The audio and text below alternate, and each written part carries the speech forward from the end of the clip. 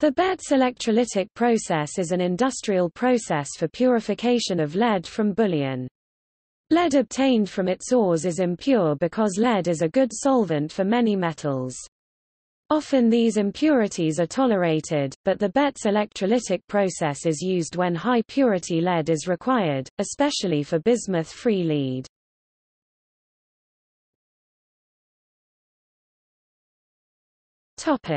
Process description for lead. The electrolyte for this process is a mixture of lead fluorosilicate (PbSiF6) and hexafluorosilicic acid (H2 silicon fluoride) operating at 45 degrees Celsius (113 degrees Fahrenheit). Cathodes are thin sheets of pure lead and anodes are cast from the impure lead to be purified. A potential of 0.5 volts is applied. At the anode, lead dissolves into solution, as do metal impurities that are less noble than lead.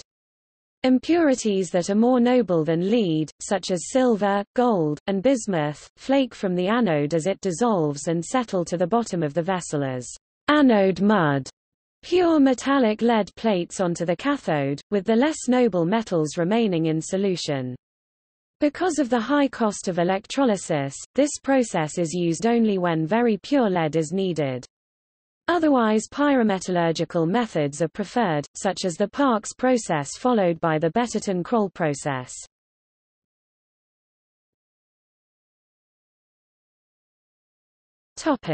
History. The process is named for its inventor Anson Gardner Betz, who filled several patents for this method starting in 1901.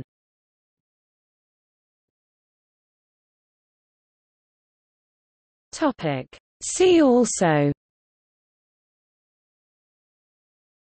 processing lead from ore, lead smelter, electrochemical engineering.